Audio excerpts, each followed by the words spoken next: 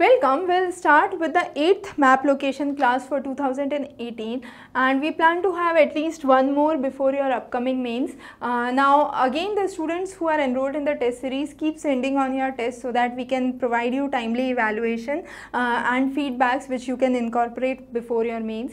Now the first location that we would be talking here is Madhavpur, Ghed and Bhismarkmagar. Now Bhismarkmagar was established by the Lord Bismarck or the King Bismarck, who was ruling that area, and his daughter was Rukmini. Now Rukmini moved from here to Lord Krishna, who was located in Madhavpur. So you have the Madhavpur Mela that's held in Porbandar district in Gujarat, and this showed a good link with Gujarat and the tribe of Arunachal Pradesh, which was the Mishmi tribe. So Mishmi tribe from Arunachal Pradesh and Bhismarkmagar, which lies in the Rohing lower Dibang valley of Arunachal Pradesh, has close ties with Madhavpur Mela that was recently held and is important.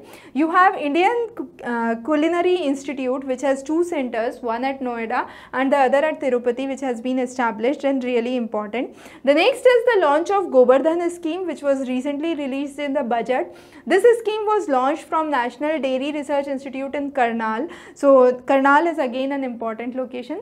Kushinagar was in news because of the railway accident on the unmanned railway crossing, and the idea is to basically remove all unmanned railway crossings by 2020. So that's again one of the targets that we are working on. One of the largest or the biggest solar power plant for Uttar Pradesh has been established at Vijaypur. Has been given by the Lucknow Solar Energy Development Corporation, and we have one more that's coming up at Jalaun, which is around 40 megawatts of energy.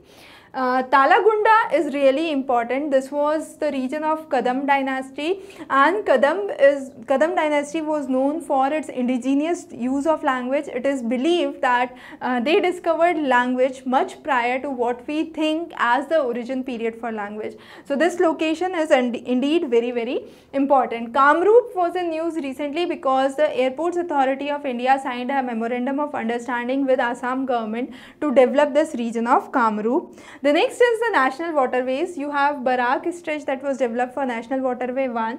In the region of Goa, you have 3 waterways, 27, 68 and 111. You have Waterway 9 in Kerala. So you have Alappuzham, Kottayam and Athirapuza, which are part of it. In West Bengal, you have 2. So Sundarbans is 97 waterway and Rupnarayan is 86. Then you have Gandak flowing through the regions of UP and Bihar. So you have the Gandak, the national waterway, that's 37, which passes on the Gandak river. The next location that we are talking about is Hisar. You have the Sach Gaurav. Sach Gaurav is India's first cloned buffalo that has been cloned at the Central Institute for Buffaloes in Hisar. So Hisar was in news, and the clone that was being done was for an Assamese buffalo. So those are the important things for this point. The next are the 6 locations for the digital village. So you have Piyala and Dayalpur in Haryana. You have Dhanauri, Kalan and Sultanpur in Uttar Pradesh. You have Shivbabudih and Chandankiyari in Jharkhand. So these are the important villages which are now considered as digital villages. Nangal Chaudhary is an integrated multimodal logistics freight village that has been proposed. So it's again an important location. Then you have Anantapur. Anantapur was recently in news because you have India's first hybrid solar wind power project that's coming up in Anantapur in Andhra Pradesh.